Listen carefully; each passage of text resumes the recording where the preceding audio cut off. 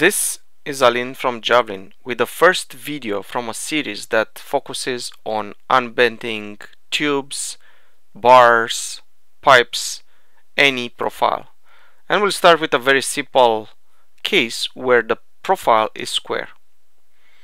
In this video, we'll use the sheet metal functionality inside SOLIDWORKS, trying to create two configurations, one for the flat bar and one for the bent bar. The problem with SOLIDWORKS Sheet Metal is that you can add bends only on a direction that's normal to the thickness. So in this case, as you can see, I can add this edge flange, but if I try to go in a direction that is parallel to the thickness, for example, based on this edge, you're gonna see that you get a warning. Selected edge is not on planar faces, whatever that means, but theoretically you cannot go on this direction on the thickness. Let's consider that you have an imported body. This was created in a different CAD software, and you now need the flat bar. As I mentioned earlier, the problem here is that if you try to run insert bends in sheet metal, and I'm going to pick up this face, notice that it would work here because this bend is normal to the thickness.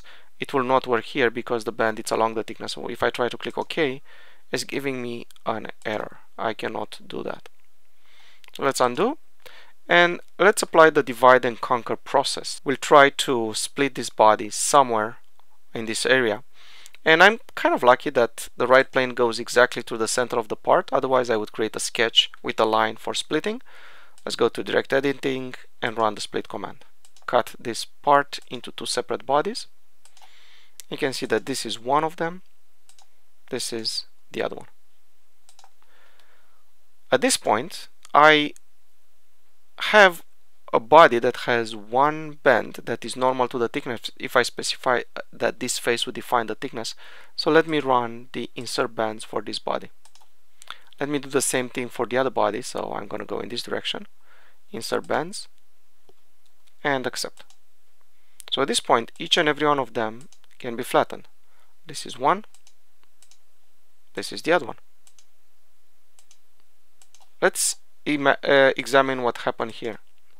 Notice that SOLIDWORKS calculated first of all the flatten, and then it processed the bends to bring it back to the folded state. Same thing here, calculated a straight configuration, and then it bent it. So we need one more thing. We need to bring them together into one body. So let's run combine add to do exactly that. We are back at square one. We have the bend configuration. If I try to flatten it, notice that it doesn't work yet. So we will not use the flat pattern for this. What we will use is going to be a configuration where these two process bends will be suppressed. So let me run configure feature in order to create another configuration called flat. Well, these two will be suppressed. So let's see if it works. So I have the bend and I have the flat. Default, flat.